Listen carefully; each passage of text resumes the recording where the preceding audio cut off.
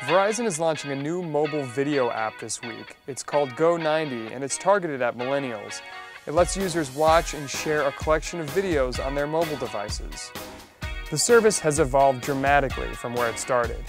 In early 2014, Verizon bought a company called OnCue, which was a secretive startup inside Intel.